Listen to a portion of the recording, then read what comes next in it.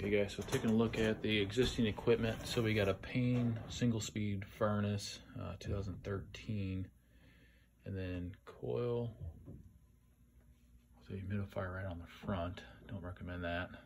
Got a lot of rust in the furnace going on.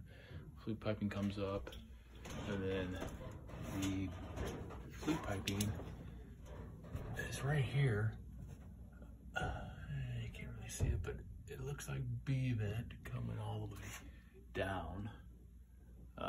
So I don't know that we're gonna need a flute liner there, but that's what we have. And then we got a pretty old 40-gallon hot water heater. I'm gonna recommend replacement on that.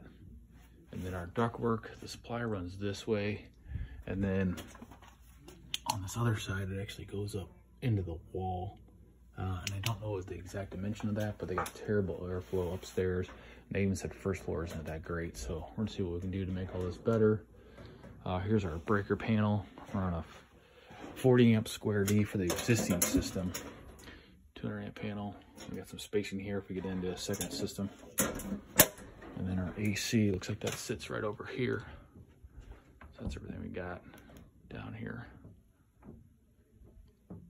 Obviously we'll have them move this cabinet and get to all of everything we need to. Thought maybe is a zone damper here and another one over here, although it's almost like a tri-level kind of thing, so we'll see what we can do.